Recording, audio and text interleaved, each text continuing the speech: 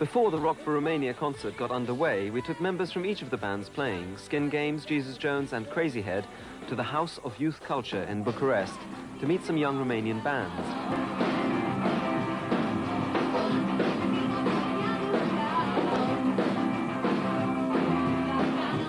The biggest problems facing all aspiring young groups is equipment and rehearsal space. The drumskins on 18-year-old Madalina Stoica's kit tell their own story. Where do you get your equipment from? Is it Romanian or do you get it from other countries? This is Romanian. Most of them are Romanian. They borrow us from the cultural house, from the students' house, yes, and those instruments are ours.